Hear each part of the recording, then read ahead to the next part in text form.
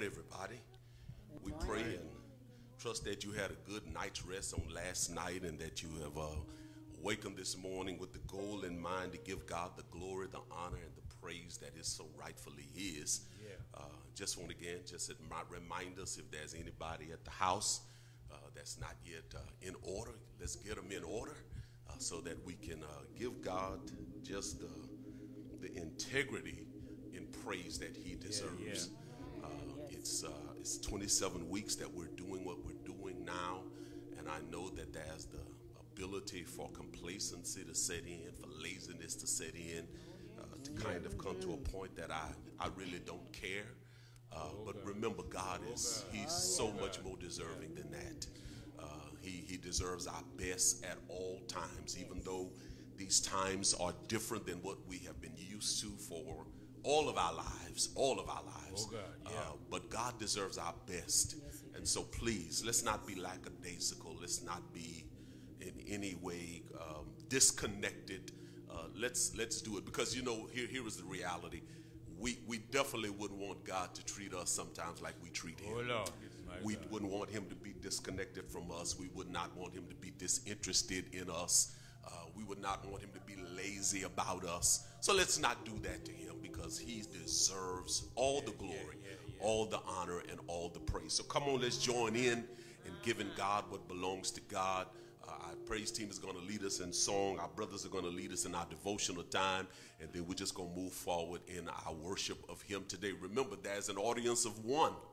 And it's God. And so it's not an issue of you being impressed. The issue is that you giving God the praise and honor that He so rightfully deserves. Thank you for being in with us this morning. Let's join in praise of our God.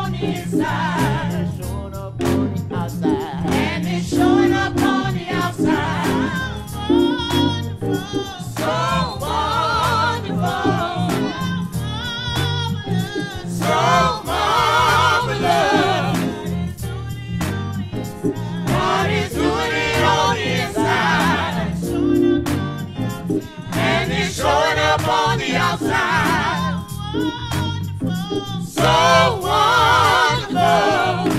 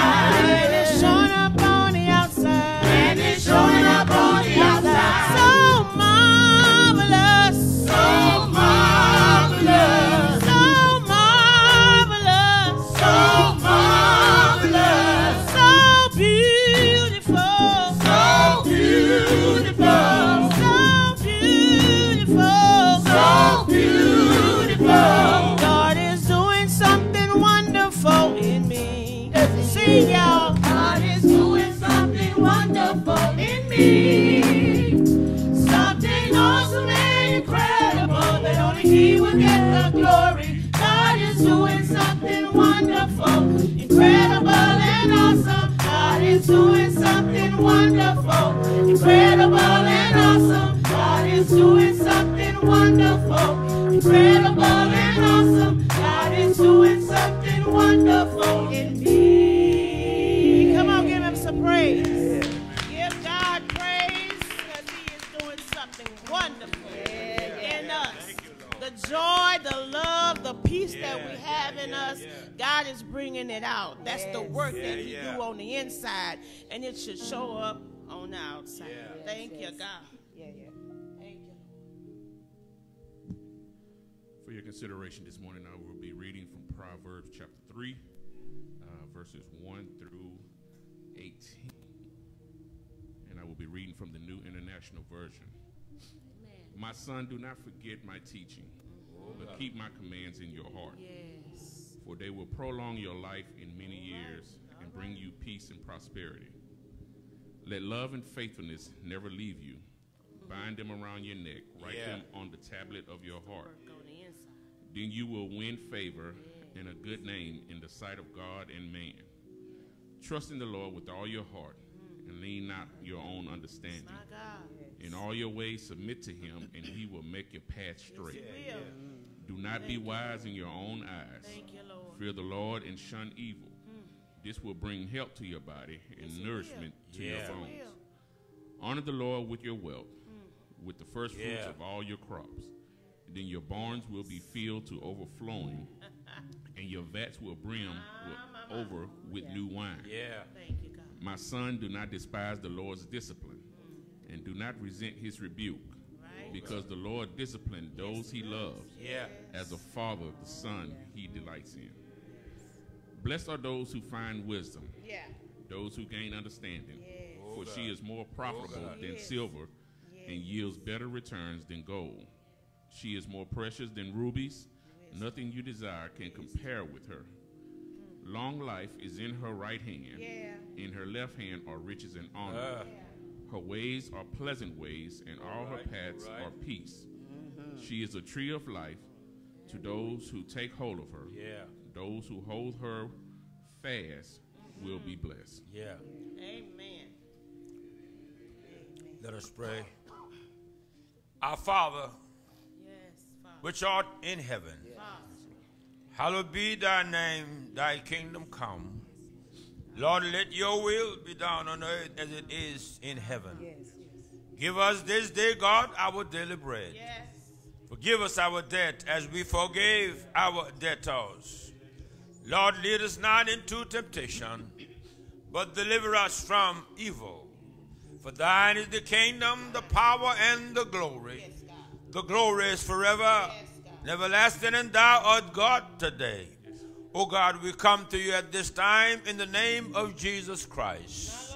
Coming down, God, to say thank you for your goodness, for your kindness, for your tender love and care. Thank you for your grace. Thank you for your mercy. Oh God, thank you for last night while we slept in our bed.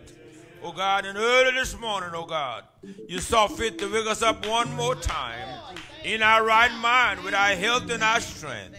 Thank you, God, for giving us a mind to come to the house of worship. Oh, here we are this morning, God. Come and call upon you, your name, God, because you are the only one that we can call on. You knows our heart, Lord. You knows our mind. You know what we need, I pray. Oh, have mercy, Lord Jesus. Thank you for this day, oh God. Thank you for this Sunday morning, oh God. We come to worship and praise you, God. We come corporately together to praise your most wonderful name. For you deserve all of the praise. Oh God, bless us this morning, oh God. Bless those that's in the house of worship. Bless those that are at home listening. Bless those that may be driving their automobile, oh God. But bless everybody this morning, because, Lord, we know that you is able. Everything is about you, God. It's not about us, I pray, but it's all because of you, God, because you gave your only begotten Son to give that we might have a right to the tree of life. Since he rose early this Sunday morning, oh God, we come here on Sunday morning to worship you corporately. Oh, have mercy, Lord Jesus. We thank you, oh God, for this privilege we're having right now. Thank you for the Good Shepherd Church, oh God. Keep us in your care. Hold us in your hand. Let it be the people of God that you're calling for us to be, I pray. Bless our pastor if it is your will, him to continue to do your will, I pray. We know that you're giving him a responsibility, oh God. And, oh God, have him to continue to trust in you, I pray. Oh, have mercy, Lord Jesus. Bless Pastor Tim, I pray. Oh, bless our deacon staff. Bless our nurses, staff, everybody, oh God, as a whole, oh God. Bind us together, oh God, so often we may not see each other, oh God, but Lord, we know that you're able, oh God. You see and you know everything. Oh, have mercy, Lord Jesus. Come and pray for the sick everywhere. Oh, God, people need you, my Father. Can't get along without you, oh God. We pray for those that don't know in the pardon of their sins. Touch them in the name of Jesus. And then, God, we pray for your saints everywhere. Let us live a life, oh God. Let our lives so shine, my Father, and men may see our good work and glorify the Father which is in heaven. Oh, Lord, we need to lift you up, oh God. Everywhere we go, we need to let the world know that you're real and you're the real God, I pray. Oh, have mercy, Lord Jesus. Keep us, oh God. Bless us this morning. Bless the one who preach your word, oh God. Give him preaching power, I pray. Not only in Good Shepherd, but in churches everywhere. Oh, have mercy, God. All over the world, oh God. People calling upon your name, God. You're the only one, I pray. We continue to trust in you, God. In the midst of everything else, oh God, let us hold on to your unchanging hand. Have mercy, Lord Jesus. Have mercy, Lord Jesus. Have mercy, Lord Jesus. You're able, oh God. We love you, Lord. We ask it all in Jesus' name we pray. Amen. Amen. Amen. Give God some praise. Give God the praise that he deserves. Yeah. We're going to sing now for our babies. We ask that you gather the children, and we're going to let everyone know that God loves us. Yeah. He made us, and he loves us. Come on, children, put your hands together. Come on now. Be excited about it. All right.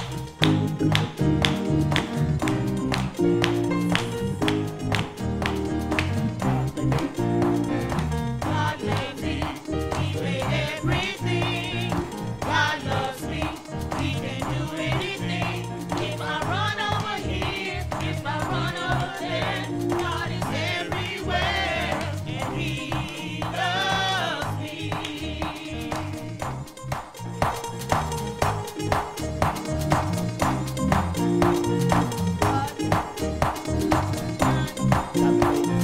God made me, he made everything. God loves me, he can do anything. If I run over here, if I run over there, God is everywhere, and he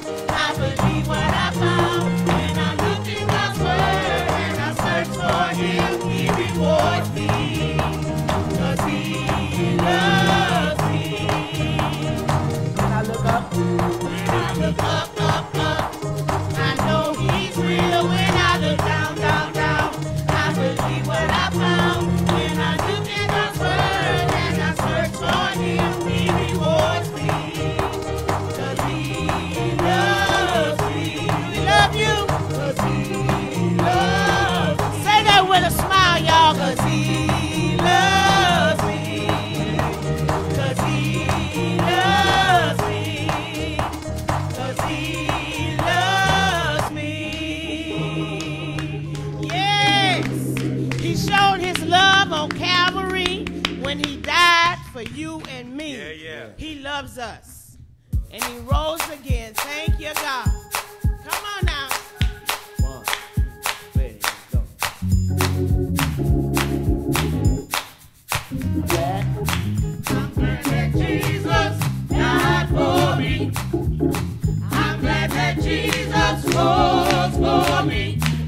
3 long days, got up off that grave. He got up, all power in his hand. I'm glad that Jesus died for me. Yeah. I'm glad that Jesus rose for me. 3 long days. 3 long days, got up off that grave. He got up, all power in his hand. I'm glad. I'm glad that Jesus died for me. I'm glad that Jesus rose for me. 3 long days. 3 long days, got up off that grave. He got up, Yeah. all power in his hand. Stay there Stay there, all night Friday. Stay there stay there, all this Saturday. Stay there stay there. all night Saturday night. Good early. Yeah. Yeah, yeah, yeah. Oh, he got. He got up, Yes, he did. he got up, He got up. he got up, I'm glad he did. he got up, He got up. he got up, Yes, he did. he got up, He got up. he got up, Yes, he did. he got up, He got up. he got up, I know he did. he got up, He got up. he got up, Yes, he did. he got up. Stay He there stayed there, all night Friday night. He stayed he there stayed there, all this Saturday. He stayed he there stayed there. all night Saturday night. But early, yeah, yeah, yeah, yeah. He got He up. got up, I know he did. he got up, He got up. he got up, Yes, he did.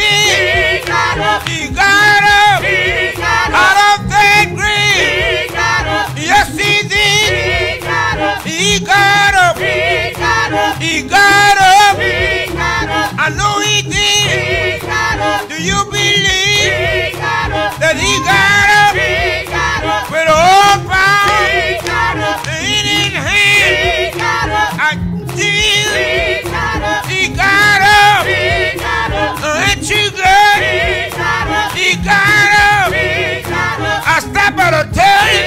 got up, Since he got up, he got up, he lives in me today. yes, he did, Yes, he lives. yes, he did, Yes, he lives. yes, he did, Yes, Jesus lives. yes, he did, The reason I know he lives in my heart. yes, he did, Jesus lives. yes, he did, Jesus lives. yes, he did, Can I get a witness? yes, he did, Yes, he lives. yes, he did, I know he lives. I know he did, I know he lives. I know he did, I know he lives. I know he did, Can I get one witness? I know he did, Can I get one witness I know to he let the world know I know that he did, Jesus lives? I know he did, I know he lives. I know he did, Yes, he I lives. know he did, Yes, he lives. I know he did, Yes, he lives. I know he did, Do you know he lives? I know he did, Do you know he lives? yes, He got up yes, he did, early Sunday morning. yes, he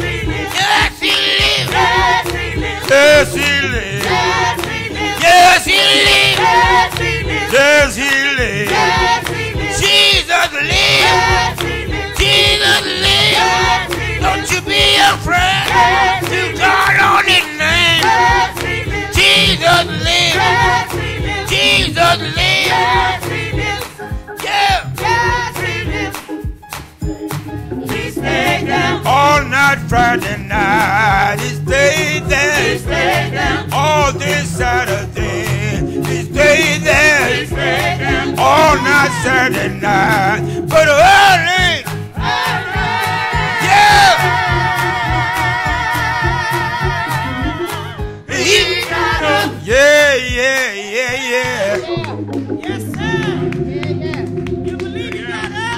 Yes, he lived. You believe he got up? Yeah. He got up in you. Yeah. He got up in you. Yeah. He got up in us, and we are thankful. Yeah. Thankful the day that he got up. Yeah. Thank you, Lord. Thank you, Lord. Oh, yes. Thank you, God. Thank you, God.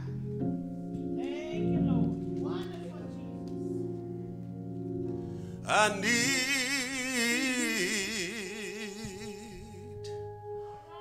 the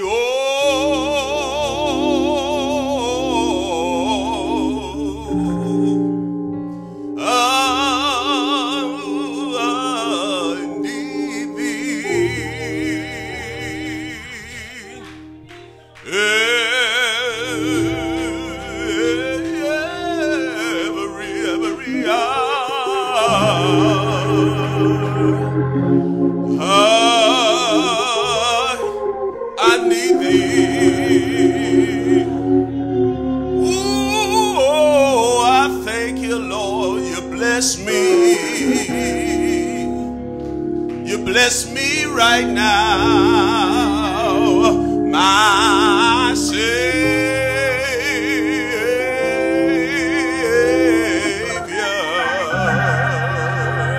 And I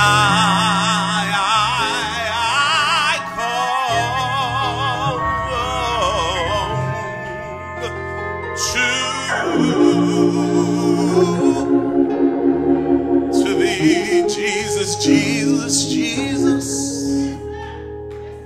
He is the answer. Jesus, Jesus, Jesus. You are the answer. Oh, Jesus, Jesus, Jesus. You are the answer. You're the answer for the world. Today we love him, we love him, we love him. Cause you're the answer, Lord. We love you, we love you, we love you. Because you're the answer. We love you, we love you, we love you. Because you're the answer. You're the answer for the world today. You would turn with me to Luke chapter 12. The Gospel according to Luke chapter number 12. There's a word from the Lord that we want to share on this morning. Luke chapter 12, beginning at verse number 35. Luke chapter 12, verse 35. Luke chapter 12, verse 35. And the word says, these are the words of our Lord, let your waist be girded and your lamps burning. You yourselves be like men who wait for their master when he will return from the wedding, that when he comes and knocks, they may open to him immediately. Blessed are those servants who the master, when he comes, will find watching. Surely I say to you that he will gird himself and have them sit down to eat, and will come and serve them. And if it should come in the second watch, or come in the third watch, and find them so blessed are those servants. But know this, that if the master of the house had known what hour the thief would come, he would have watched and not allowed his house to be broken into. Therefore, you also be ready, for the Son of Man is coming at an hour you do not expect. Then Peter said to him, Lord, do you speak this parable only to us or to all people? And the Lord said, Who then is that faithful and wise steward whom his master will make ruler over his household to give them their portion of food in due season? Blessed is that servant whom his master will find so doing when he comes. Truly I say to you that he will make him ruler over all that he has. But if that servant says in his heart, my master is delaying his coming, and begins to beat the male and the female servants, and to eat and to drink and be drunk, the master of that servant will come on a day when he is not looking for him, and at an hour when he is not aware, and will cut him in two and appoint him his portion with the unbelievers. And the servant who knew his master's will and did not prepare himself or do according to his will shall be beaten with many stripes. But he who did not know yet committed things deserving of stripes shall be beaten with few. For everyone to whom much is given, from him much will be required.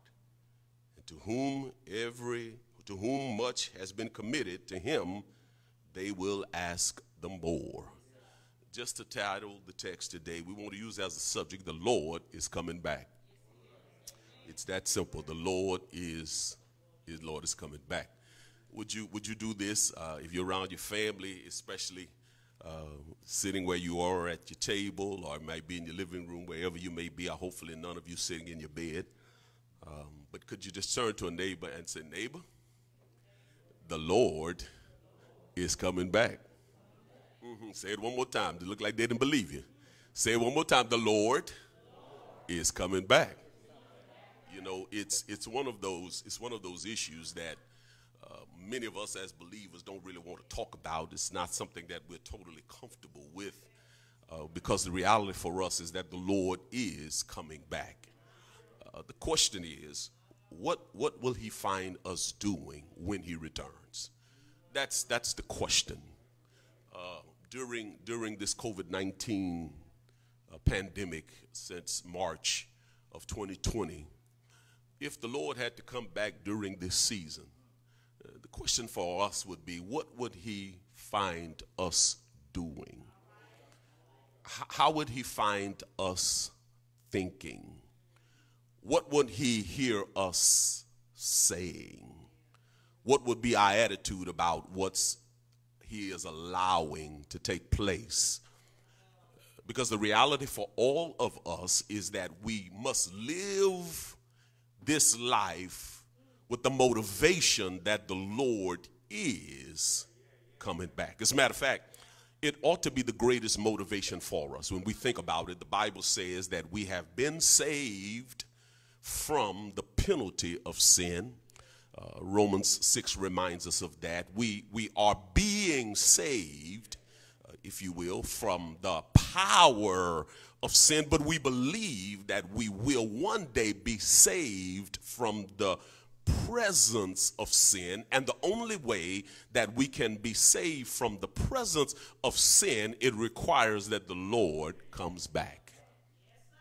And so every one of us who are believers in the Lord Jesus Christ ought to live daily. We ought to live moment by moment with the expectation of the Lord's return. And on the basis of the scripture that we're looking at today, that has been written by Luke, who is considered the only Gentile writer of the scriptures, Luke helps us to understand, just as all of the prophets did, just as all of the other apostles did, all of those authors of the scripture did, he reminds us that there is what is known as the day of the Lord.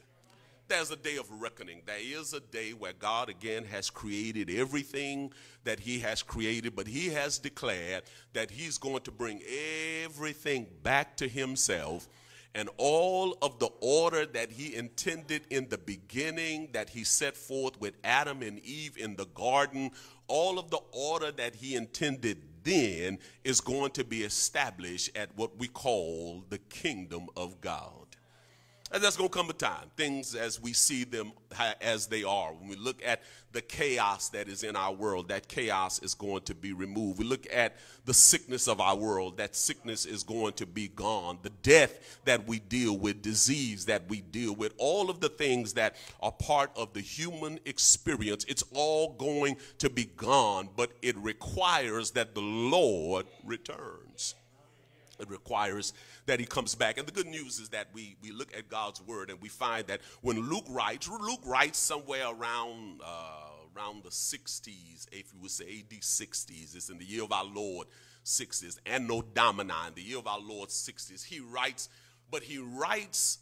a narrative of something that has already happened some 30 years before he wrote it. By the time that Luke writes in the 60s, there are things that have been established by the Apostle Paul that helps us to understand a little bit better the insight in terms of the Lord's return, because we do know that there are two different events when we talk about the return of the Lord. We refer to that as the day of the Lord or the second coming.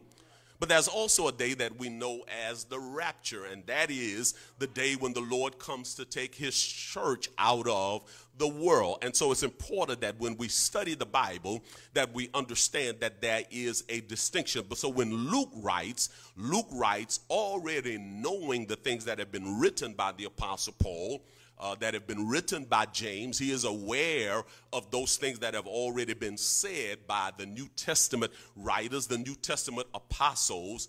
But 30 years after Jesus goes back up to the Father, he now gives an account of the things that Jesus did and said that would help to understand the things that we read from Paul, the things we read from John, the things we read from James, the things we read from Jude were an extension of what the Lord taught while he was on planet Earth.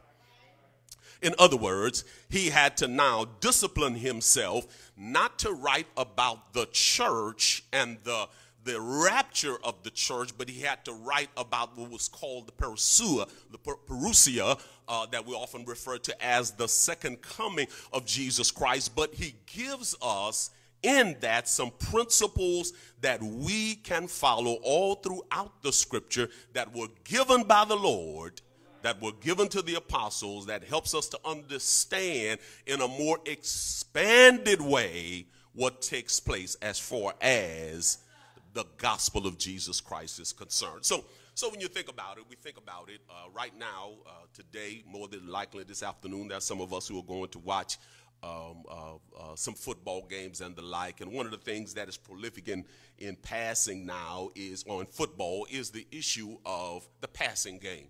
But there was a time whereby there was no passing in football. There was a time whereby they just ran with the ball. But some years ago, it was determined that they would start what was called a passing game. And when the passing game was invented, it was something that was absolutely new, something that was absolutely fascinating. It was something that literally revolutionized the game of football. And now they have different ways that they do it. You got the prolific quarterbacks, you've got all the schemes and the like that they run. But the reality is it all extends from the origination of the passing game. And so today, what we look at, the things that we know about the church are extended from the things that Jesus taught his disciples while they were here. And that's the thing that Luke will help us to understand just a little bit better. But when you think about it in Scripture, we hear about the Lord's return. And, you know, we used to play a game as kids. It was called Ready or Not, Here I Come. You know, hide and go seek, are you ready? Sometimes right now, Corey and I like to play that game, but Corey don't want to play the right way. Corey is the one that always wanted, she don't want you to necessarily go find her. So it's always one of them things that you got to go hide and then she's got to find you. But when it's her turn, she don't play right. She don't want to go and hide and that sort of thing, you know. So she messed me up with that game a lot of times. But the reality for us is that we have the promise that Jesus will return. Y'all, he's coming back. And ready or not, he's coming back. Ready or not, he's coming back. Paul reminds us of that in 1 Thessalonians chapter 2, verse 19. He says, for what is our hope or joy or crown of rejoicing? It is not even you in the presence of our Lord Jesus Christ at his coming, for you are our glory and joy. He says it in 1 Thessalonians chapter 3 at verse 11. Now may our God and Father himself and our Lord Jesus Christ direct our way to you. And may the Lord make you increase and abound in love to one another and to all, just as we do to you, so that he may establish your hearts blameless in holiness before our God and Father at the coming of our Lord Jesus Christ with all his saints. He talks about it in 1 Thessalonians chapter 5 at verse number 1. But concerning the times and the seasons, brethren, we have no need that I should write to you, for you yourselves perfectly know that the Lord so comes, what, as a thief in the night. James writes it in James chapter 5. He says, therefore, be patient at verse 7, brethren, until the coming of the Lord. See how the farmer waits for the precious fruit of the earth, waiting patiently for it until it receives the early and the latter rain. You also be patient. Establish your hearts, for the coming of the Lord is at hand. 2 Peter chapter 3 at verse 10, he says, but the day of the Lord will come as a thief in the night, in which the heavens will pass away in a great noise, and the elements will melt with fervent heat. Both the earth and the works that are in it will be burned up. Therefore, since all these things will be dissolved, what manner of persons are you to be in holy conduct and godliness, looking for the hastening, the coming of the day of God, because of which the heavens will be dissolved, being on fire, and the elements will melt with fervent heat? Nevertheless, we, according to his promise, look for new heavens and the new earth in which righteousness dwells. And even John the apostle, the beloved of Jesus, says, and now, little children, in 1 John chapter 2 at verse 28, he says, abide in him, that when he appears, we may have confidence and not be ashamed before him at his coming. So the word of God is reminding us we've got to abide in God's word. We've got to obey God's word. I heard it in the song that was written to the children that we sung today, that when we read in his word, we find that God, what he cares for us, but we also read in his word that he could come at any time.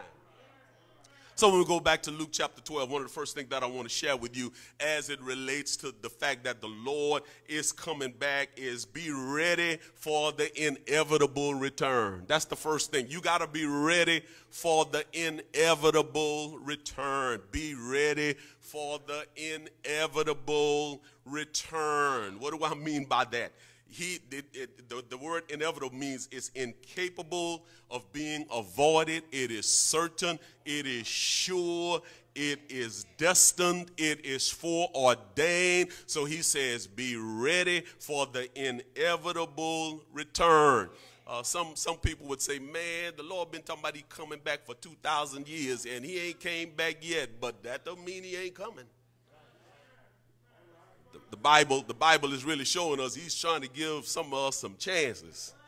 And he's giving us chance after chance after chance after chance. Listen, every time you wake up in the morning is a reminder that the Lord is giving you another chance. You lay down at night and get up in the morning, it's a reminder that the Lord is giving you another chance. But also remember, every time you wake up could be the day that the Lord returns. And so the question beckons, what are we waiting for? So Jesus lays it out in a parable. He's been doing some wonderful teaching in the book of Luke, just a lot of different things that he's been teaching. One of the things that he was concerned about in chapter 12 was the whole issue of hypocrisy. And it was really the whole issue in terms of the Pharisees. It's not like they were playing church. Their problem was they thought they were church. And in them thinking that they were church, they thought they were more saved than what they were. And so in reality, they lived out the lack of salvation that they had. So in light of the fact that they lived out that salvation that they thought they had, which was not according to the word of God, God called them hypocrites. because they thought they were living a certain way that was not in alignment with the word of God. So one of the things that Luke writes in chapter 12 is to warn against hypocrisy. And then he warned against the issue of stuff, holding on to things too tightly. He reminds us that wherever your heart is, wherever your treasure is, that's where your heart is. In other words, whatever is most important to you, that's what you give your money to. That's what you give your time to. That's what you give your thought to. So he was giving them some warnings. He was reminding them the most important thing that you can do as a believer is to what? Seek first the kingdom of God and his righteousness, and all of these other things will be added unto you. Notice he didn't say seek a career. He didn't say seek a job. He didn't say seek a husband. He didn't say seek a wife. He didn't say seek having children. He didn't say seek having stuff. He said seek first the kingdom of God and his righteousness, and all of them other things will be added unto you.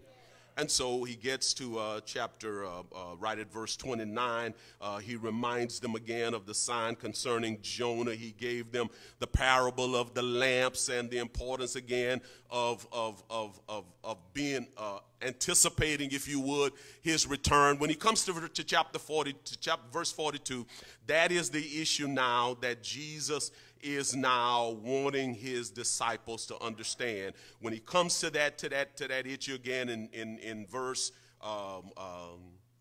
41 or verse 35, he said, let your waist be girded and your lamps burning. So what he was helping them to understand, that now that you are my disciples, one of the things you already know that Isaiah, Jeremiah, Ezekiel, Daniel, Hosea, Joel, Amos, Obadiah, Jonah, Micah, Nahum, Habakkuk, Zephaniah, Haggai, Zechariah, and Malachi talked about the return of the Lord. They talked about the coming of the Lord. So it is important that in your life you also remember, he would say to those that Jesus was teaching at that time, who was disciples, he was saying to them, don't forget that the Lord is coming back. So he says, but let your waist be girded and your lamps burning. That was a good illustration that he was giving there. Basically, because, you know, in those days, everybody basically wore loose clothes. They wore robes and they had tunics underneath. But whenever someone was laboring, whenever somebody had to do some work, or if they even had to run, they would literally lift up that robe, and then they would take what was called a girdle or a waist belt, and they would tie that around them so that the loose clothing that was fitted loosely would now be a little closer to them. So now they were ready to do the work. So he says, let your waist be girded and your lamps burning. In other words, you remember the story of the 10 virgins. Some were wise and some 5 were wise and five were foolish. They didn't bring any oil in their lamps. And so therefore, when the bridegroom returned, guess what? They were not ready because they did not bring oil with them. And so that oil was normally in some kind of container. The oil was flowing in there. They had a wick on it, and they had to always be trimming that wick in order that that light, that lamp, could always be burning. So what he was saying now is, why you do that? And you yourselves be like men who wait for their master when he will return from the wedding feast, that when he comes and knocks, they may open to him immediately. Is the description again of a man who's getting married. And you all remember that tradition that it talked about. When he would get married, he would build his house, and then he would have his servants, and then he would go to get his bride. But the issue was, normally he got his bride at nighttime, and they didn't know, the servants didn't know when they would actually return, if you will, from the honeymoon, or they would actually return back to the house with the wife. But what he was doing was applauding and recognizing those servants that were waiting for the master's return. They were the ones that were rewarded. They were the ones that were applauded. They were the ones that were recognized because they were diligent enough to be waiting for the master when he returned. So he's just giving us a description that Jesus has gone away. He said, I'm going away to prepare a place for you, right? And when I go to prepare, I'm going to what? I'm going to come again and receive you unto myself. So he's reminding us that to be ready for the inevitable return. So what does he tell us? That basically three things he's saying. You be anticipating it. You ought to be waiting for Jesus to come back today. I can't see most of you all right now. How many of y'all ready for him to come today? Oh, praise the Lord. Some hands went up, others didn't. They're like, oh, I don't know. I know he's coming back, but I don't know. I don't know if I'm ready. The question is, why not? So he is saying, since he knows he's coming back, he's saying make the preparation. So we ought to be anticipating it. The other thing to understand is that when the Lord come back, we will be awarded for it. Again, notice what he said. Blessed are those servants whom when the master, when he comes, will find watching. Or surely I say to you, he will gird himself. Oh, my goodness. Now, again, Jesus is saying some things that would just normally would not happen in that culture. We're talking about the master of the house who has servants in his house, people that are under his employ, that when he returns from this wedding feast that he celebrated, he would literally say to his servants, because he is so appreciative for the fact that they were awaiting his return, he is saying to those servants, y'all sit down and I'm going to serve y'all. Yeah, how many times does your boss do that for you? He was literally saying to them, y'all sit down, I'm going to take care of everything else. Why? Because I am so appreciative for the fact that I told you I was leaving, but now that I've come back, you are living your life as though you were ready and waiting for the day when I would return. So now I'm going to award you for waiting until I return. So he says, not only that, he says, be aware you can't time it. First of all, he says, be anticipating it, be awarded for it, and then be aware you can't time it. Look at verse 39. He says, but know this, and he gives another analogy now. If the master of the house had known that hour the thief would come, he would have watched and not allowed his house to be broken into. Wow. So he's given another analogy of, again, because notice what the point is in verse 40. Therefore you also be ready, for the Son of Man is coming at an hour you do not what? Expect. How many times have we heard through the years, there are many of us who are old enough to know that there have been folk who've been predicting when the Lord was going to come back. That's some of the craziest things. And man, people have done some ridiculous things in anticipation of the Lord's return. Some folk thought it was going to be Y2K. I mean, just doing all kind of crazy stuff that didn't make no kind of sense, none whatsoever. And some of them still spending money on that now, you know, because anticipating something that the Lord said, you don't know the hour that he's coming back. He could show up at any moment. So don't even try to time it. So what he does, he uses the analogy of a thief who comes to your house. Now watch this. If a thief were to call you and say to you, listen, Thursday morning, about 3 o'clock or 3 o'clock in the afternoon, I'm going to be breaking in your house. All right? I'm breaking in. I'm coming in. I'm getting your television and your computer, your cell phone, those games that y'all play, Michael and Daniel. I'm taking your stuff. What you going to do?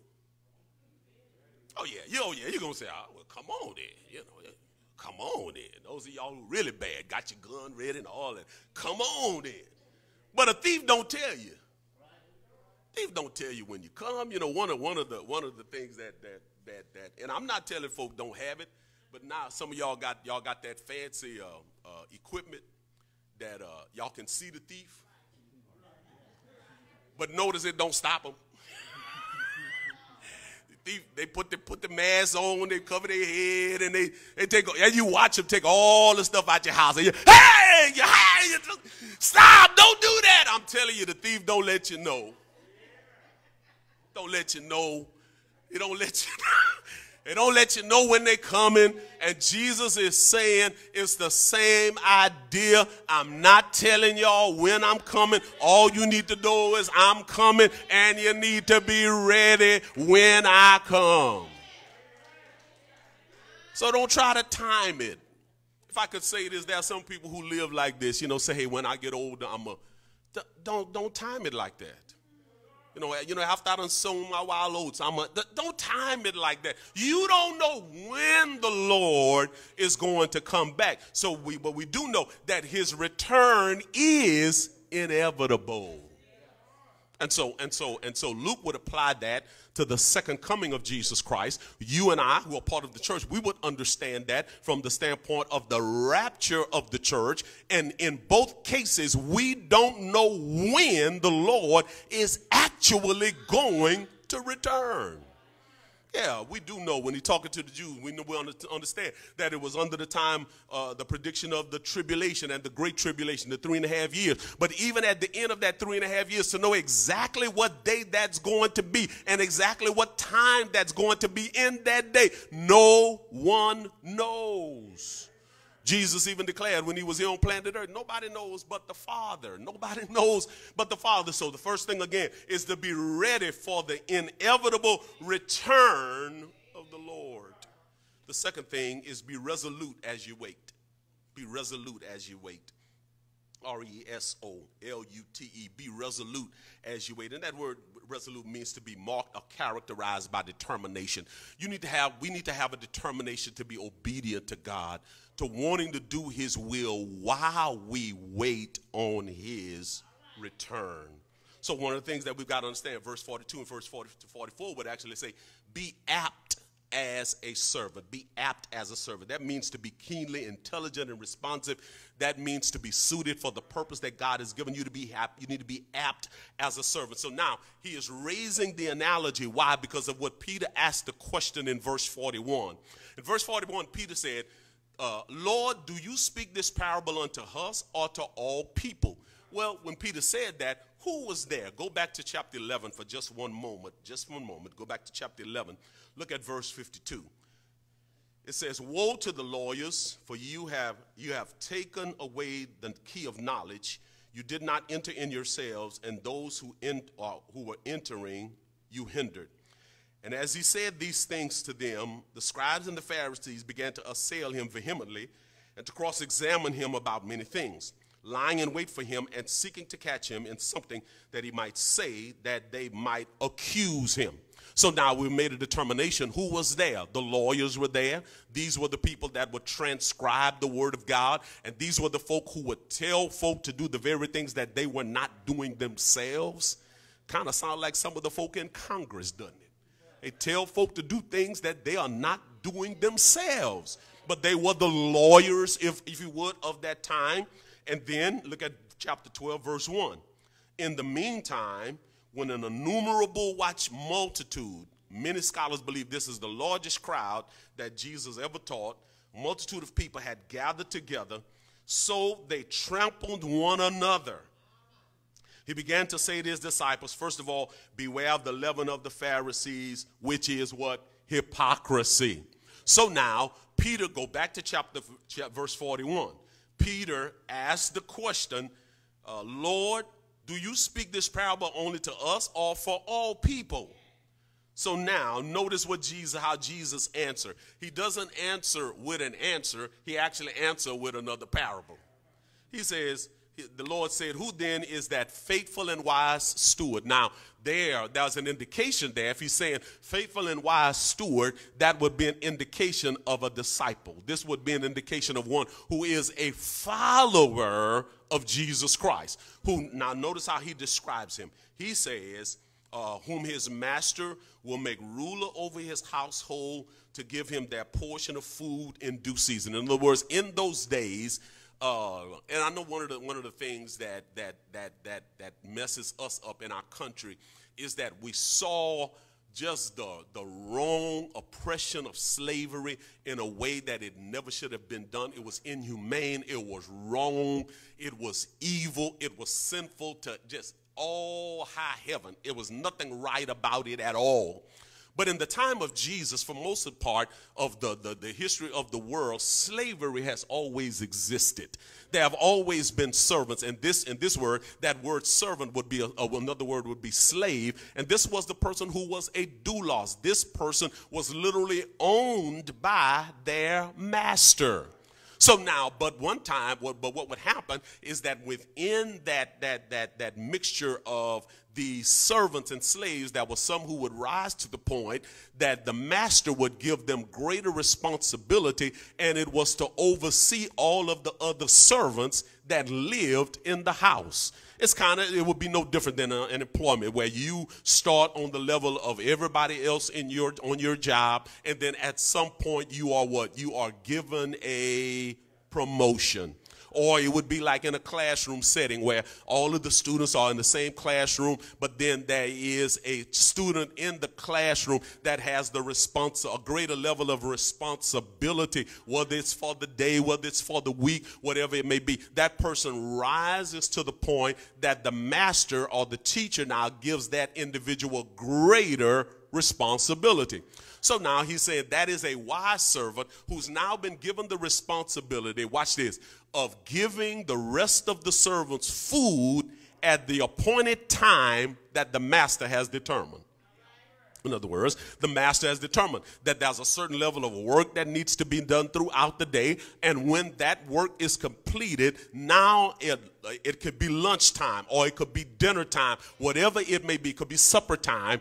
They were appointed to make sure that they had their food at that appointed time. So now notice how he describes it. He says to give them their portion, the food in due season. Blessed is that servant. I like that language.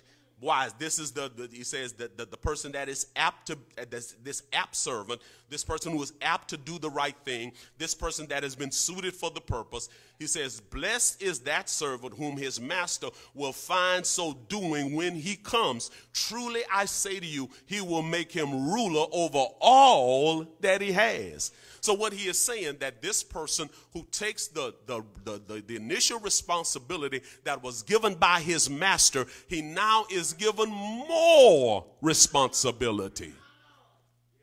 Does it make sense? It makes sense. It makes sense. Why? So now he is given another illustration of what to expect when one goes away and then he returns. But you always know there's going to always be some joker that's not going to do the right thing, right?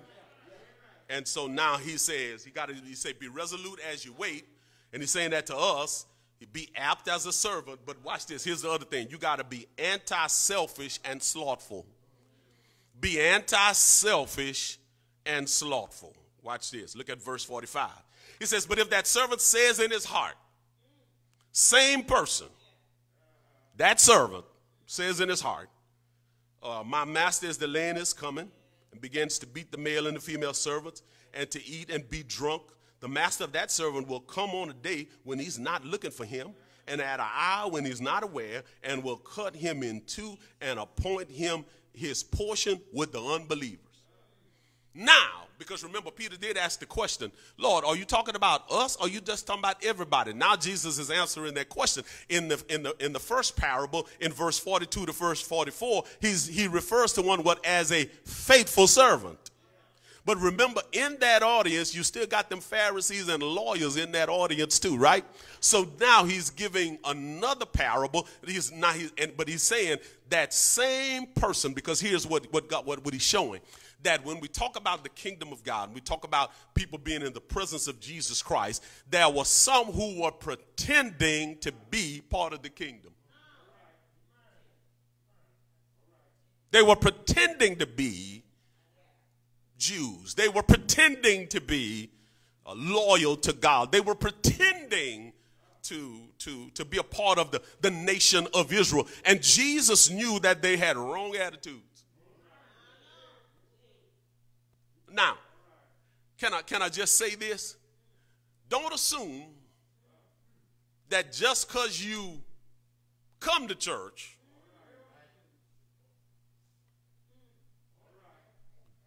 that you saved.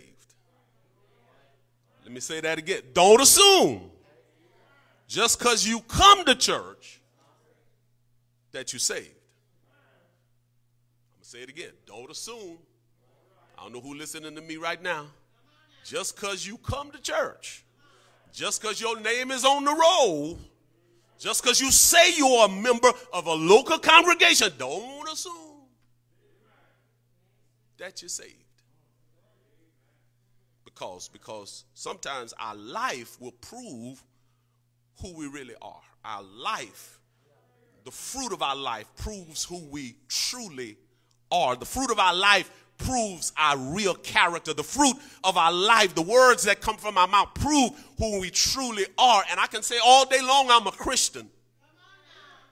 But if the fruit of being a Christian doesn't show up, then it's a possibility I'm fooling myself. I'm a hypocrite. I'm pretending to be something that I'm truly not. So Jesus says, but if that servant has the attitude and the mind, look, hey, the master delaying coming. Shoot, he ain't coming back. Because here's the reality. Jesus, God was right there in the flesh before them. And they were rejecting him. He was right there in the flesh before the Pharisees, many of the Pharisees and the Sadducees and the scribes and the lawyers and the people, the leaders of that day, and they were rejecting the Lord who was right there in front of them. And so the attitude there was, you're acting like the master hadn't come. But God had actually come in their presence. And here's what he's given the parable. He is this servant who's been given greater responsibility and now want to beat the other servants, want to mistreat them, want to abuse them, want to do them bad. Kind of sound like me. Yeah, I lived at 74-2 Cattle in the house with Charlene and Sienna. And because I was the oldest child, my mama, daddy would give me the responsibility. And sometimes rather than doing what I should have done, I have to admit then I was a bully. I was a bully. Sienna would attest to that. I was a bully. I'm being true. And I would demand, y'all gonna do such and such, and y'all gonna do so and so. And if you didn't, yeah, a few times I put my hand on them. Y'all gonna do this. And my darker skin color sister, I ain't gonna say her name. It's like she didn't take it. It's like, oh no, oh no, oh no, oh no. So there've been a couple of times that was a rumble in the jungle at 74-2 Cattle, man, because the big bully been giving orders by mom and daddy what to do, but I wasn't necessarily doing what I should have been doing. But I'm gonna demand, oh, y'all gonna clean this room, and y'all gonna do it right now. I must admit there was some times that mama came home and my work was not done. And I got punished for it. I got whippings for it. And then she told daddy the same thing. And so what he's saying is that there's this attitude of the servant that would come, and then the master would return and find that the work was not done. And what he's literally saying to those leaders of that time, he's saying for those leaders of that time, those of you that think you got it going on, those of you that think that you are part of the kingdom of God, those of you that think you are descendants of Abraham, those of you that think you are automatically in the kingdom because you are an Israelite or because you are a Jewish person, he's saying you're going to be cast in outer darkness. Matthew 24 would say that that's going to be weeping and gnashing of teeth. And what it's saying to us, folks, that there is the reality that within our own confines, that can be those of us who are faithful to God, who want to do what God says, but there can also be those of us who are fake shaking it. And God is saying, I'm going to deal with any one of you because I'm coming back, and I'm coming back at any time. Whether you plan or not, I'm coming back at any time. So the challenge for us is to be faithful to the things that God has called for us to do. So he reminds us, he says, first of all, you got to be apt as a servant. Don't be anti-selfish and slothful. Slothful mean lazy. I must admit that as a pastor, I'm very concerned right now It's been 27 weeks since I've actually physically seen some of you all. And I got some concerns right now, whether or not you're getting complacent, whether you're getting lazy, whether you're getting lackadaisical, because the reality is that the proof of you being a Christian is not whether or not you come to this building. The proof that you are a Christian is what you do in the building that God already lives in. And so I've got some concerns as a pastor right now. That I'm just wondering, Lord, are your people still praying? Are your people still reading the scriptures? Are your people still doing their best on their job? Just because we haven't been coming together, it's not a time for us to get lazy and lackadaisical and complacent, because guess what? The Lord could return during this COVID-19, and what will we tell him when we look at him in the face? So I'm saying to us, don't be like this servant. Don't change your attitude about God. That fervency that you used to have about service, you can still serve, because everywhere you turn, somebody is looking for volunteers to help, give some food, give some supplies. Somebody is looking for somebody to help and do something. If you don't know what to do, just think about somebody, put them some food together and drop it off at that door. You gotta stay serving. I'm concerned as a pastor. I'm concerned. That because the Lord look like we're having this delay in returning to the building, that some of us are just kind of whatever. God does not want us to have that whatever attitude, because he could come back at any time. He is more deserving, y'all. He is wonderful. He is good. He is gracious. He is kind. He keeps waking us up in the morning. He keeps supplying all of our needs, or it gets short every now and then, but he's got a way of making up for that shortness. I'm saying to us, don't get lazy. Don't get lackadaisical. Don't forget that you're still accountable, because he is sovereign. Look at verse 47, and I'm done. He says, and that servant who knew his master's will and did not prepare himself or do according to his will be beaten with many stripes. Meaning that we are accountable to God, whether we are a believer or not a believer. We are accountable to God. Man, when you look at what's going on in our world right now, we got a whole lot of reminders that somebody is up to something. All of these tropical storms, all of the hurricanes that have been going on, we got a reminder that there's somebody greater than us that's in control. He said that servant who knew his master's will in verse 48 and did not prepare himself to do according to his will shall be beaten with many stripes. But he who did not yet committed things deserving of stripes shall be beaten with few stripes. Now watch this. He's not talking about us as believers. No. He's not talking about us as believers. This is for unbelievers. This is for the folk who would be in the church, who claim to be a Christian, but you live like something else. That's what an unbeliever does. Listen, folk, it's an easy thing to be on your P's and Q's for 2 hours a week when you're around other folk that want to do God's will. But the reality is, what are we doing that 166 hours when nobody but the Lord is seeing what we're going on? Don't fool yourself into believing you're a believer and you're not a believer, because what he is saying, there's going to be a levels of judgment even for the unbeliever. Then he brings it all back together. In verse 48 in closing, he says this: we ought to be reaching your full potential as God requires. Be reaching your full potential as God requires. Look at the end of verse 48.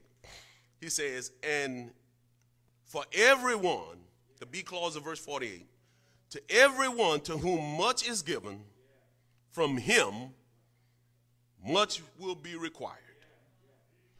And to whom much has been committed, of him they will ask the more. In other words, what you got to understand, whatever it is that you have, it's because God gave it to you. But whatever it is you have that God gave to you, God requires that you use it responsibly, because one day you got to give back to God what he gave to you. Am I making sense here, folks? One day we got to give back to God what belongs to God. I know what some of y'all will say, hey, you know, what you mean the Lord gave it to me? The Bible says this, the earth is the Lord's, the fullness thereof, the world, and they that dwell therein. Everything I got belongs to God. And one day I have to give an account to God for what he gave. So watch this. And I'm gonna end it this way. Basically what he's talking about when it comes to the issue of requirement, 1 Corinthians chapter 4 verse 2 says, it is required of the steward that one be found faithful. In other words, whatever it is that God has given us, God wants us to be faithful to use what he's given us for his glory. Whether it's people or whether it's possessions, he wants us to use it for his glory. Whatever level of responsibility that God has given us, whoever we are, God has given us a certain level of responsibility in what we do. Or he's given us the charge, if you will, to do what he said do with what he has given us. All right, so here's what I need y'all to do. This is going to take a little time, but I actually need everybody to turn to these passages. 1 Peter chapter 5. 1 Peter chapter 5. This is for the elders. 1 Peter chapter 5. If you don't do them all right now, just at least write the passages down. 1 Peter chapter 5, verse 1 through 4. This is for the pastors, the elders of the church, the leaders of the church. It says, to the elders who are among you I exhort, who am a fellow elder, this is Peter, a witness of the sufferings of Christ and also the partakers of the glory that will be revealed. Watch this. Shepherd the flock of God which is among you, serving as overseers, not by compulsion but willingly, not for dishonest gain but eagerly, not as being lords over those entrusted to you, but being examples to the flock. And when the chief shepherd appears, you will receive the crown of glory that does not fade away. He's not only saying this to the elders, but he also says something to the deacons. Go to 1 Timothy chapter 3. If you don't turn to it, make sure you write it down and you can read it later. 1 Timothy chapter 3, at verse 13, he says this. For those who have served well as deacons obtain for themselves a good standing and great boldness in the faith, which is in Christ Jesus. God has an expectation of the elder of his church. God has an expectation for the deacons of the church. And even though we are delayed in coming to the building that we come together, we are still not to neglect being faithful to God regardless of the circumstance. That's to the elders and to the deacons. And then God says something to the teachers. Go to 2 Timothy chapter 2. Those of you who are teachers of the word of God. He says it in verse number 2. Let me read 1 and 2. You therefore, my son, be strong in the grace that is in Christ Jesus, and the things that you have heard from among many witnesses. Watch this. Here's that word, commit these things to faithful men. And when he's talking about men, he's talking about men and women who will be able to teach others also. Those of us who are teachers of the word of God, we can't get lazy. We can't get lackadaisical, because what we have to do is to be faithful in teaching and communicating the word of God, because God's people will not know what needs to be done if we don't teach the word, but we can't teach it if we're not faithful. Then he would remind us in James chapter 3, remember, don't be many teachers. Why? Because we're going to experience the stricter judgment. Husbands, 1 Peter chapter 3, verse 7. Husbands, 1 Peter chapter 3, verse 7. Fellas, I know some of y'all tired. I know some of y'all exhausted. I understand. Them children get on your nerves. I get all of that. I get that. But God is still saying to us, be faithful, because the Lord could return at any time. And when he returns, here's what he needs to find us doing. Husbands, likewise, dwell with them, meaning with your wife with understanding, giving honor to the wife as to the weaker vessel, and as being heirs together of the grace of life, that your prayers may not be hindered. Those of you who are wives, go to Colossians chapter 3. Verse number 18. Because some of y'all kind of got it twisted. You don't run the house.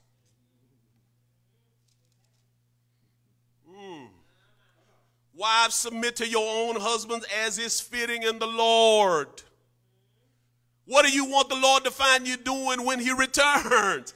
We cannot, just because life is not like we want it to be right now, we cannot in any way compromise our faithfulness to God.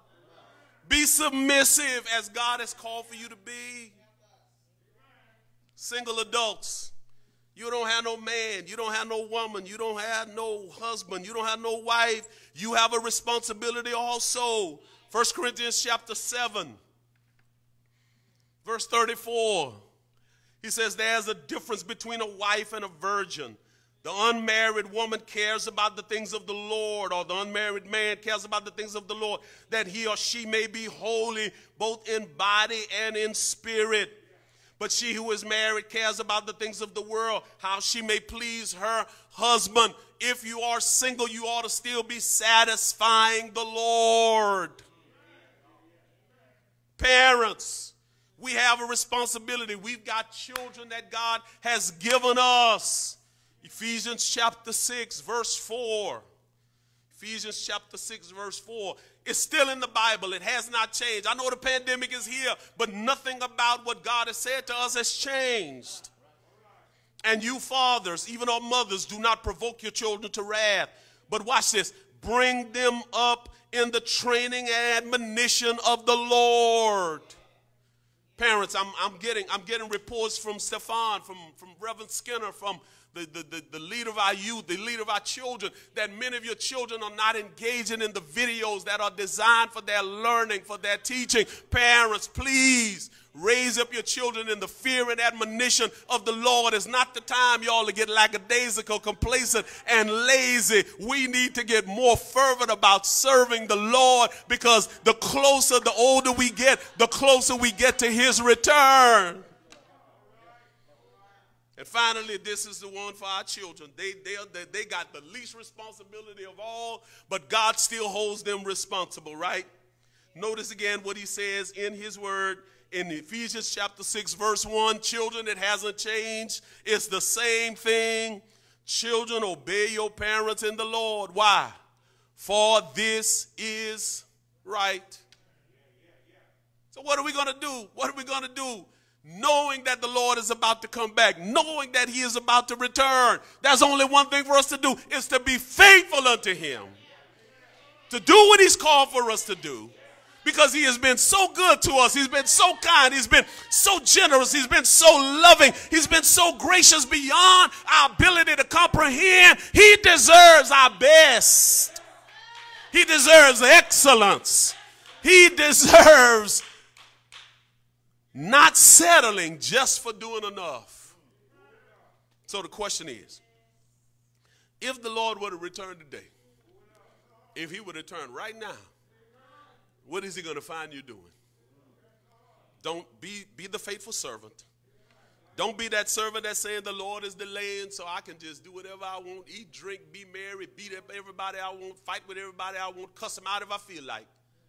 He's saying, no, be faithful. Because the Lord's return is inevitable. May the Lord bless you, and may the Lord ever keep you, is our prayer. I want to just encourage that maybe someone who's listening today who may not be saved, who hasn't trusted Jesus as your Savior, and maybe somebody who's been thinking that you're saved. The reality is, for brothers and sisters, ladies and gentlemen, that Jesus Christ died in order that we didn't have to fake anything. We didn't have to pretend to be anything, because we were sinners. But he died in our place. He died in our stead, so that we could have our sins forgiven, so that we could be redeemed from the slave market of sin, where we're no longer doing what the devil wanted us to do or what our flesh wanted us to do. But now we're able to do what the Lord wants us to do. So today, if you haven't trusted in Jesus as your Savior, today is a good day. Right now is a good time. Because he could return at any moment. I'm talking about any moment. He could come right now. That's how serious this is. That's how serious it is. He could come any moment.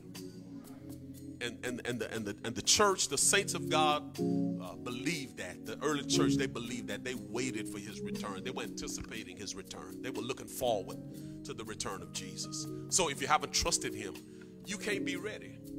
But I want to tell you today, if you trust him, you can get yourself ready today. And here is the good news about Jesus. Here's the wonderful thing. That if you trust him today as your Savior, if you trust him today as your Savior, if you trust him today as your Savior, if you trust him right now as your Savior, it doesn't matter what you've done in the past, it will all be forgiven. It doesn't matter how bad you've been. It doesn't matter how many people you maybe have mistreated.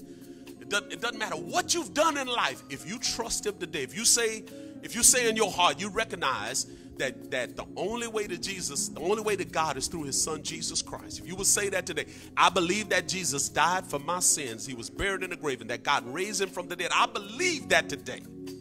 You can be saved. And now watch this. Watch this. If the Lord were to return today, if he were to come right now, you would automatically go to heaven, would be with him. Doesn't matter what you've done. Doesn't matter what you've done. Doesn't matter what you may be doing right now. If you will trust Jesus as your Savior right now, right at this moment, and if he were to come in the next 2 minutes, you could be like that guy on the cross. Today you're going to be with me in paradise.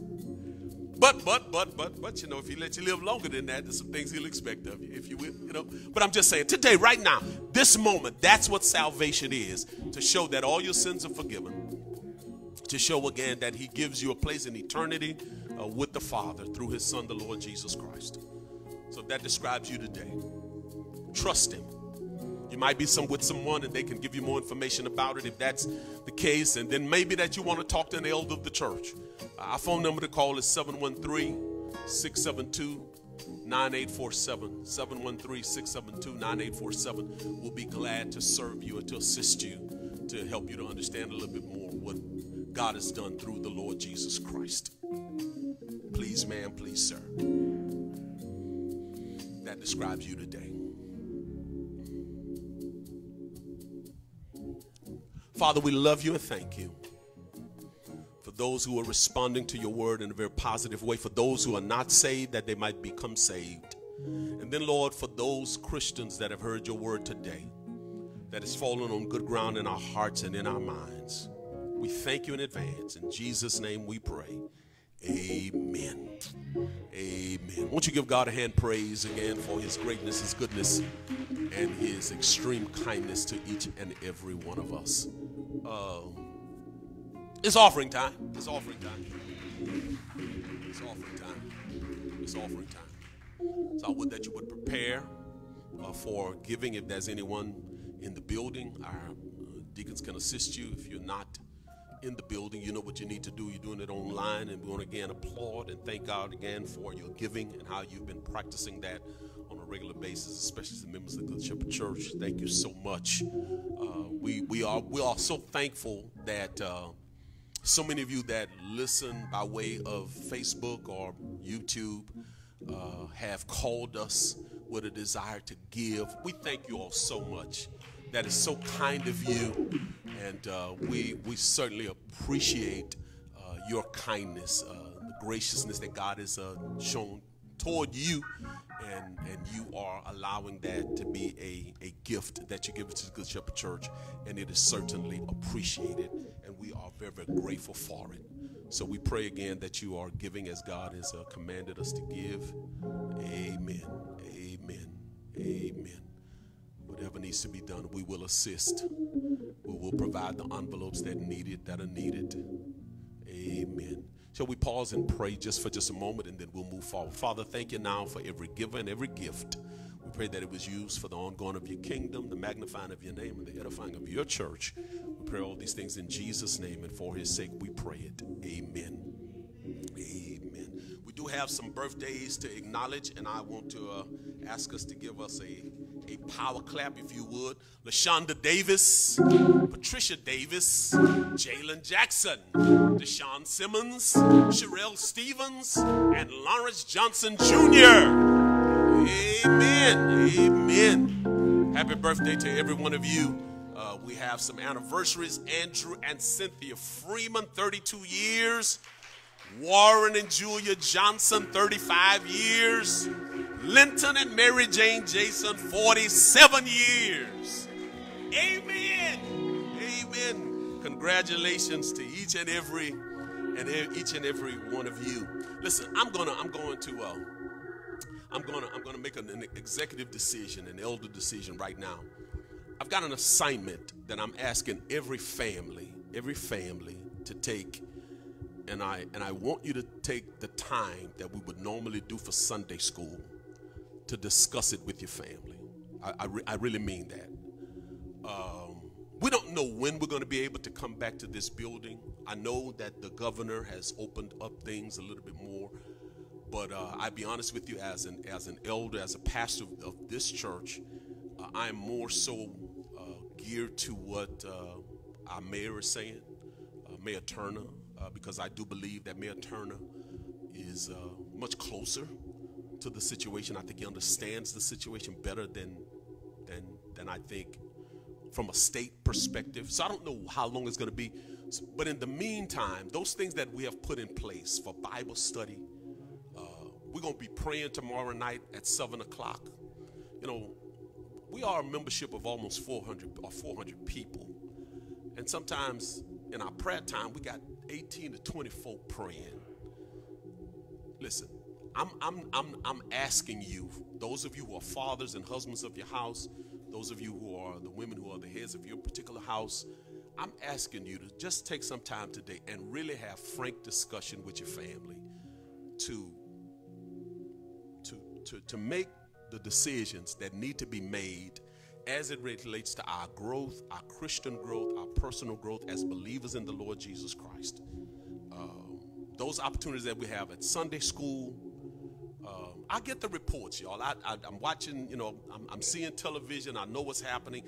And some of you just are not doing it. And I'm saying that's not the way God wants us to respond to him, in light of the fact that he's going to return at any moment.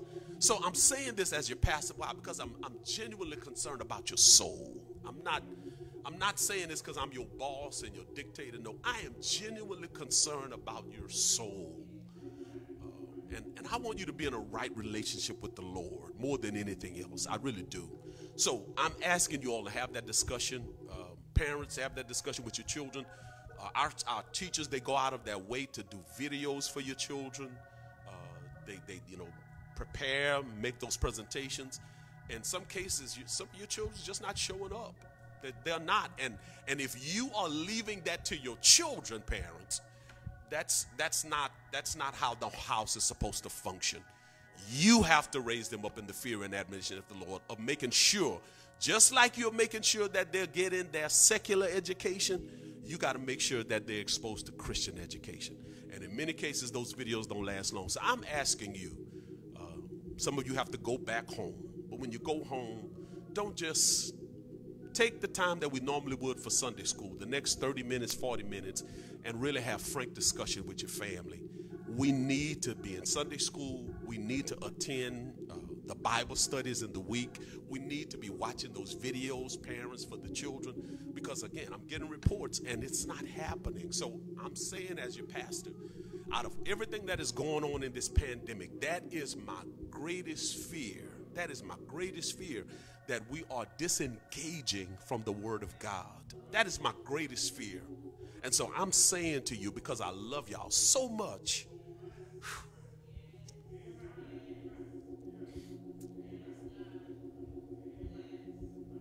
please, don't get lazy. Don't get complacent. Don't get lackadaisical. Because the Lord deserves our best. Because this is where we are at this particular time. To Sean, to Andrell, I'm going to ask if you all would, if y'all haven't prepared anything, y'all are going to be teaching Tuesday. Women, don't forget, tomorrow night, everybody's praying together at 7 o'clock. The women are meeting 7 o'clock Tuesday. The men are meeting at 7 o'clock on Tuesday. So let's engage in that. Stefana's going to give further direction. Reverend Skinner's going to give further direction in terms of what our youth and our children can do. Those videos are still present for them to watch. They can still watch them. But parents, please, please, please have those conversations. Families, please have those conversations with each other so that we can put ourselves in order, because we don't know how long this thing is going to be. Because here's a reminder, the Lord is coming back. The Lord is coming back. And what do we want to find him doing? What do we want him to find us doing when he returns? My prayer is that God continue to bless and keep us. So just stand together wherever we may be. Let's pray on our way out. I'm asking you to pray for, her name is Josephine Diddle. This is the grandmother of Andrea Ben. Those of you who may not know, if you look in the church directory, you will recognize who Andrea is. And we want to be praying for her and for her family in terms of what they're going through. So, Father, thank you for reminding us that the Lord, that you're going to return. You're going to send your son back. We don't know when it's going to be, but we know it could be at any moment, at any hour. So, God, I pray right now for those who are sick, and certainly pray for Josephine Diddle, who has to be placed in hospice because of her care. Her health is waning, and she's getting very weak. But, Lord, we know you got the last word on everything. We're convinced, we've already seen it, if you can raise up an Elvina LaFleur, we know you can raise up anybody.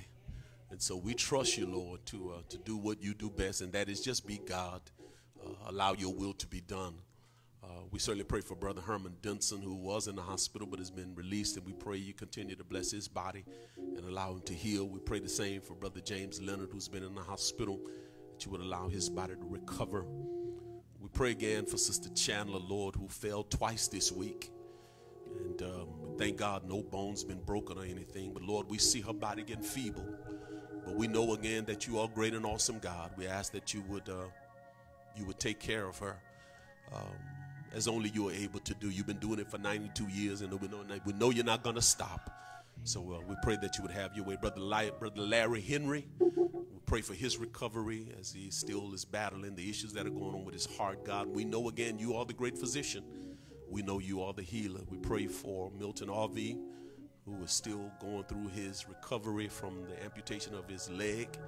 And again, we know you got the power. So, Lord, we're entrusting him to you. We pray for both Clyde Berry and Clyde Jr., Lord, that you continue to bless them, one with the issue of cancer. We pray for Brother Clyde as he goes through his therapy, that it would not weaken him and it would not affect him too adversely. But, Lord, we know that whatever you do is always the right thing. Give him strength to endure what he is going through. We pray, God, for our children, some who are struggling with the issue of the virtual learning. We pray for our teachers and administrators and the things that they're having to deal with. But, Lord, we know you got us in such a time as this for a purpose. And so I pray that you continue to help us to do those things that are pleasing in your sight, even though things are not like we would want them to be. We know it is well with our soul because you are so good and so kind. And so, again, we do pray for our nation. We pray again for our president. We pray for those in Congress. We pray again for every church that is open in your name, God, that we can glorify you all throughout the world. And then we continue praying for the issue of this pandemic, Father. What we do know is that when it is gone, we will know it's gone. In the meantime, help us to be faithful to you as you've called for us to be. And then always help us to remember that at any moment, any day, at any time of the day, you could return. So help us now as we have this discussion with our families to re-engage ourselves, to recommit ourselves to what you have required for us to do. Because we know one day we all got to stand before the judgment seat of Christ, and we're going to be given rewards for what we've done in the body. You said whether they're good or bad. So we look forward, Lord, to you saying, well done, good and faithful servant. You've been faithful over a few things, but come on up a little higher and I'll make you the ruler over many things. We pray these things now in Jesus' name as we leave this place. Amen.